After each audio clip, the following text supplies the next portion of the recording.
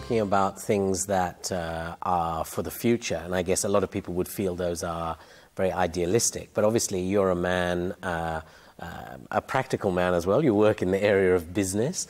I'm interested in what you see as the role for Baha'is working now. I mean, obviously you're working towards those future ideals. Yeah. You're a member of the National Spiritual Assembly of the Baha'is of Italy, I believe, which is the main governing body for the Baha'is of Italy.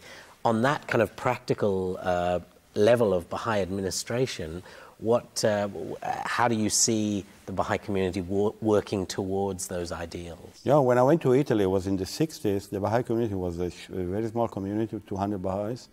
Now we have a few thousand, and all Italians. And Italy is a Catholic country, so it's not easy for the Italians to leave the Catholic Church and become Baha'i. But you know, when you become Baha'i, you not deny your previous religion, because all the religions are coming from the same God. So I'm Christian, I'm Muslim, I'm Buddhist, I'm Hindu. Of course, I'm not part of any church, but I accept the founders of those religions. This is the same as a college.